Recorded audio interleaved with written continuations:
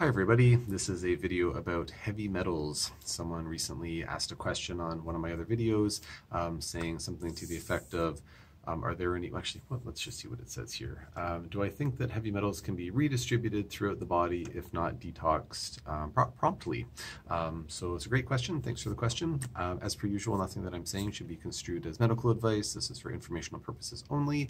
And if you need medical advice, please talk to your healthcare provider to get that advice.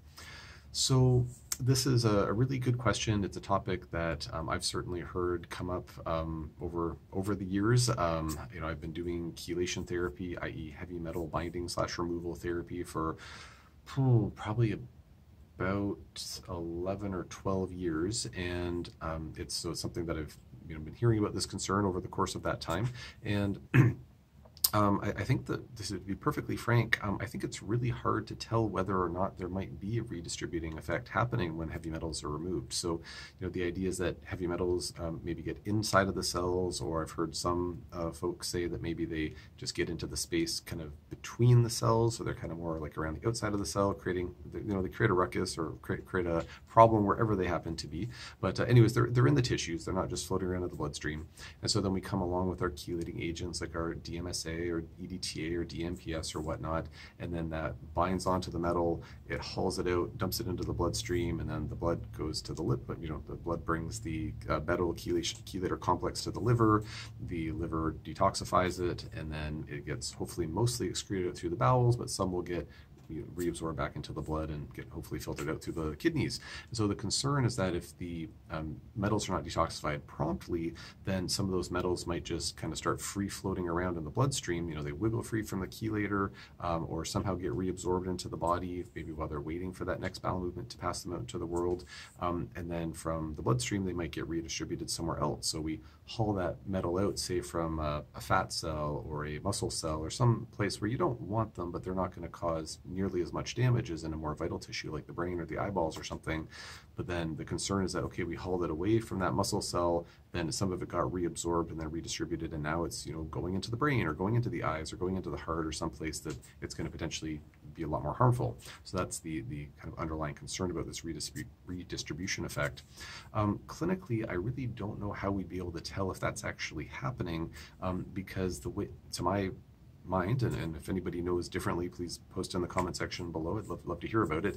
But to my mind, the only way to really know that is that you'd have to kind of have like a baseline brain biopsy to see how much mercury is in the brain at a given point in time, and then you do the chelation and do another brain biopsy after doing maybe a few chelations to see did the levels of mercury actually increase in the brain, because I don't know how else you'd be able to tell where the metals are actually hanging out in the body unless you're actually biopsying those tissues. And of course, nobody's going to do that. I don't believe there have been any studies done looking at that. Again, if there have been, please let me know. But I think that's the only way you could really tell if there is a redistribution effect going now or happening. Now in terms of really objective data. Now, the other way we might be able to tell that is if a person, say, doing chelation and then suddenly they start developing brain fog that they never had before, and then even when the treatment stopped, the brain fog persists, or during chelation, a patient gets, visual disturbances, they have double vision or clouded vision or blurry vision or whatnot, and then even after the chelation is done, it doesn't go away. It's like, oh no, maybe we did redistribute metals to the eyeballs in that case, or if a patient starts getting joint pain that just doesn't go away even after treatment stopped, maybe the metals are redistributed to the joints. So clinically, that would be some compelling evidence, clinical evidence to suggest that maybe there is a redistribution happening. What I can say from my own experience, having either administered myself or asked my tireless, fearless residents to administer these for me, I've been responsible, shall we say, for thousands of chelation treatments over the course of time, and it's been very, very rare actually that patients feel worse after chelation. And when it does happen, it's usually a fairly transient thing. They might feel a bit more tired.